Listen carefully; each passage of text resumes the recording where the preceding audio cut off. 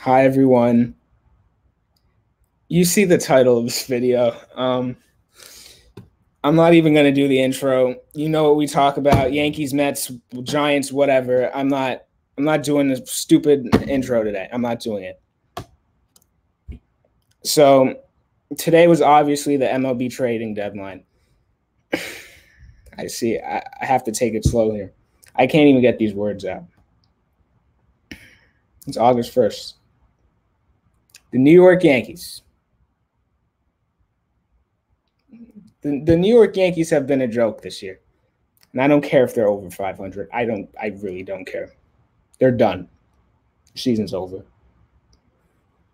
I wanted them to at least try to sell a few pieces, try to get some prospects like the Mets, which we'll get to later in the video. The Mets had a good trade deadline in terms of getting a lot of good prospects. But the New York Yankees did absolutely nothing except at the last minute trade for a reliever. Yeah, folks. So also, just a note here, Judge is dealing with some soreness in his toe. In my opinion, I'm just going to say this on Judge right now.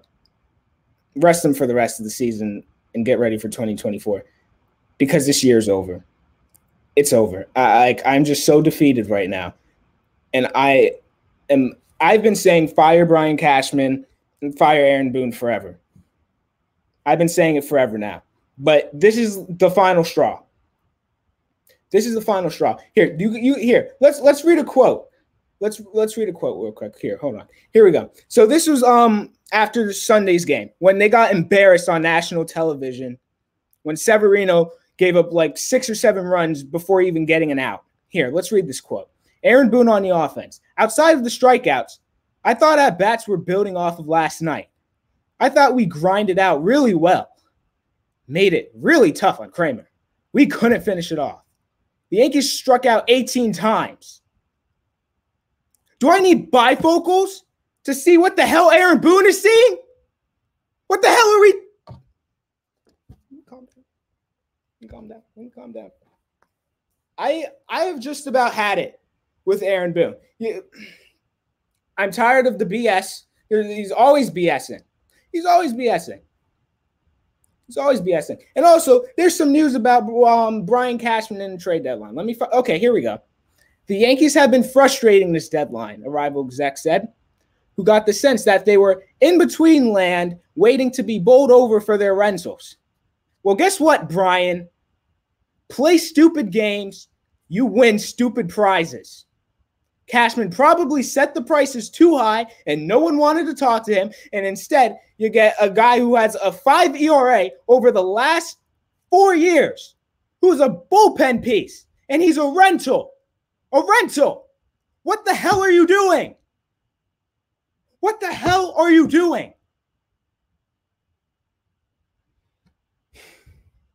Like I said, shut down Aaron Judge for the year. It's over. It's over. You see that? Tyler Glasnow kicked our ass yesterday. I'm sick and tired of the New York Yankees. This is a toxic relationship that I can't get out of. I can't get out of it. I'm not going to break up with them because I'm not going to do it. But they're going to keep torturing me. This is one of the worst Yankee seasons I have seen in my 16 years of life. I know some of you have probably seen the 80s. Yeah, it was really bad then. But the Yankees haven't got to the World Series since 2009. This team is going to be stuck in friggin' purgatory. I'm done. I'm done. Cashman and Boone, and even if they fire Boone, as long as Cashman's GM, as long as Hal still has his head up his ass, this team is not going to another World Series. They're not. It's done. They are done. And guess what? I read an article this morning. Guess what? Guess what the news is? If the Yankees do miss the playoffs, there's going to be no significant changes. Cashman staying, Boone is staying. And guess what? The fans at the game, probably more than half the fans at the games probably don't even know that the Yankees didn't do anything this trade deadline, and they're still going to go to the game, see them lose against Tampa, cheer, blah, blah, blah. Nothing is going to change. It's not going to change. Get used to it, folks, because the Yankees are done. I'm going to say this. You're not going to see the Yankees win a World Series. I'll say win, because who knows, maybe Brian Cashman somehow isn't the GM in the late, like in the later years. But in the 2020s, the Yankees will not win a World Series. They will not win a World Series. Rodrick, let's go with the Mets trades and their prospects. I'm done talking about the Yankees for the rest of the year. I'm done. And I don't care. I do not care if they're 3.5 back. I don't care. This season is over. It's over. They're going to lose a series against Tampa. Then they got Houston for 4 games. Put me out of my misery, Houston. Sweep us. Sweep us. So I don't have to watch this damn team anymore. All right, Rodrick, I'm going to unmute you. Go ahead. Let's go. All right. That was impressive. That was a good 6.5 minutes by you right there. All right. So the Mets made, let's say, 6 or 7 significant trades. The main one obviously being Justin Verlander back to Houston. They got 2 prospects for him, the Astros' first ranked prospect and the Astros' 4th ranked prospect. It's a pretty good trade. Like, you're getting a guy who's 40 and is owed $80 million over the next 2 years, and you got 2 top 4 prospects, albeit they're not the greatest, but it's still really good. You also have the Scherzer trade, which is an absolute steal in my mind. Like, you get a guy like Acuna, which is supposed to be a bona fide superstar when he comes up, and his own brother has said, like, he's more advanced than me than I was at his age. So, you know what that tells you, and that's going to be when we look back on it in 5 years, that's going to be an insane deal that happened. You also have Tommy Pham to Arizona and Mark Cannon to Milwaukee. Some smaller stuff, but still unloading these guys who are free agents at the end of the year, which is always good. And then recently, like just before we started recording this, we traded Dominic Leone to the Angels for a top 10 prospect, which is insane that we got anything good for him. But the Angels are kind of stupid. So, and he also got Phil Bickford and Adam Kolarek for cash from the Dodgers. So, like, all in all, successful trade deadline. I wasn't gonna rant, but I don't have the voice for that. It's just a good deadline, all in all. Okay. Yeah, and we saw the news that the Mets. So basically, all in all, if the Mets don't sign Shohei Ohtani, it's looking like it's going to be a year in 2024 where the Mets are going to be playing some of these young guys that they got. Ronnie Mauricio should already be on this team. I don't know what the Mets are doing there. I think he will be, given some of these trades that they made. And Steve Cohen's going down to Kansas City, right? Yeah, he's going to Kansas City right now. Okay, so he's probably going to go tell the team the new direction for the rest of the year, possibly heading into 2024. And I hope Ronnie Mauricio's up. There's absolutely no excuse for him to not be here at this point. Absolutely no excuse. You know, you traded Tommy Pham. That opens up a spot. You know, who are some pitchers that you can see getting called up with, you know? You got the Facel guy. He's a lefty. I think he's all right.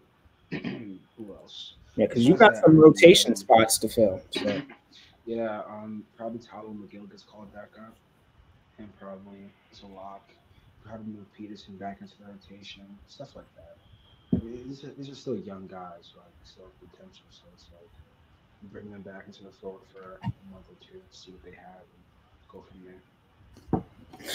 Yeah, and you told me, you were saying, the Mets can possibly, get back in the thick of things. Clearly, I like the hope because, quite frankly, the Yankees, who are technically further than the Mets, I don't have hope for them at all. I'm just done. So, do you have anything else? Did you go over the Mark Cannon trade and stuff? But yeah, I glossed over that because we didn't get anything crazy for it, and it also wasn't like that big of a deal. But yeah, that was it. All right, is that it, Rodrick? It's a successful trade deadline. I give it an A. I don't know what Russell would give the Yankees trade deadline. Probably Oh, a Z minus, but yeah, yeah. they get a Let's talk Z. about that. Z. Okay, yeah, I'll talk about it a tiny smidge more because here, this is what I'm going to say. Our next video will not be a Yankee Met video. I don't know when the next time we'll be doing the Mets are no, we will not be talking about the Mets at all. The Yankees are close, so let's say if they miraculously, if there is there's a big chance that there is a Yankee video. Probably they'll, let's say they get even worse, there'll probably be another video, and then I'm gonna end it there. But we're gonna go into training camp stuff. We're gonna do some Giants and Jets training camp.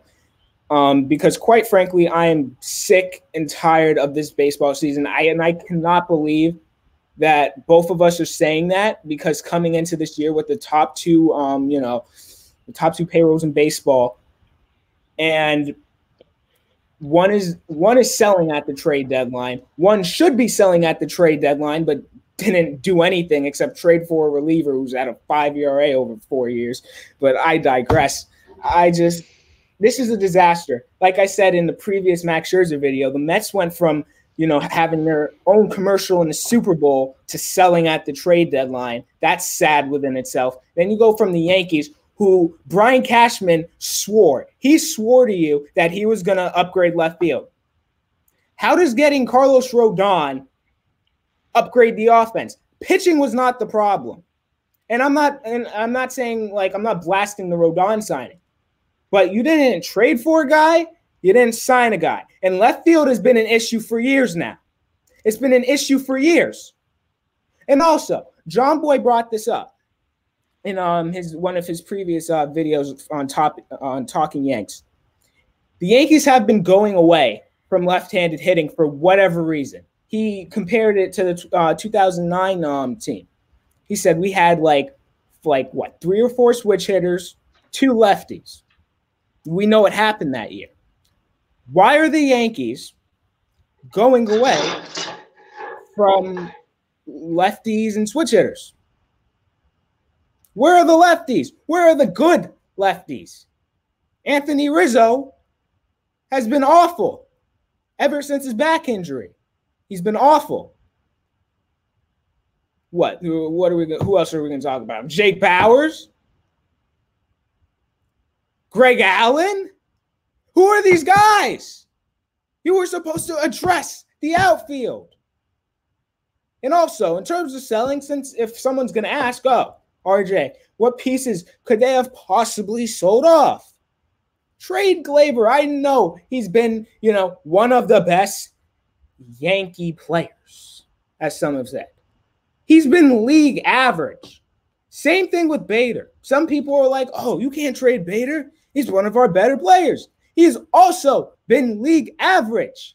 So this is where we're at with the New York Yankees. This is where we're at. Guys are league average, and these are our best guys. Shut Judge down for the rest of the season because it is over. I don't care where they're at in the wild card because they are done, and they are not catching the teams ahead of them. And if they miraculously do, they will be eliminated in the wild card. Okay. Rodrick, anything else you want to say before I end this video? All right. Mets in 7 years. If you can all do me a favor, hit that like button, hit that subscribe button. Leave a comment too. Give me either your frustrations or your excitement for the Mets prospects. The Yankees, the Mets are done. The Mets are done this year. The Yankees are done this year, but we're going to be doing training camp next. I probably on like Friday or Saturday, whenever, but I am just, I'm I'm at a loss for words with the trade deadline. I'm at a loss for words. because all the people that swore to me Cashman was still a good GM, I just don't see. There's people now that were saying that they can't even defend him anymore because what is this team doing? And same thing with Aaron Boone. Do I need bifocals to see whatever the hell you're seeing? Because what are you talking about with the Yankee offense? You saw some good things when they struck out 18 damn times. What the hell are you talking about? Welcome, see everyone. We're not. I'm not doing, sorry for not doing. Welcome to Planet of NY Sports. Here we talk Yankees, Mets, Giants, Jets, a little bit of the Knicks and Nets. Yeah, no. I don't even know if I want to do that in the next video. You know what? In fact, this is what we're gonna do. This is what the intro is gonna be for the next video. Welcome everyone.